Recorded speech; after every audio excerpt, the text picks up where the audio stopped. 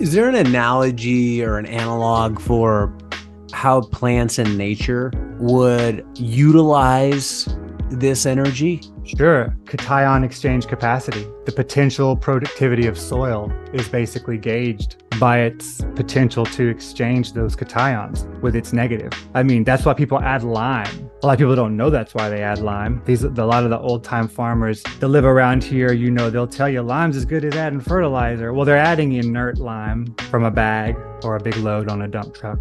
That's kind of a static product. It has its effect. You might notice that effect more imparts hydrogen than a cation exchange potential. But when you add, let's say, basalt, paramagnetic rock, to compost, and you put that in the soil, that goes through a flux. And that creates an electrical charged lime, nascent lime, newly birthed lime. That's a whole different game. That's a whole different quality of energy.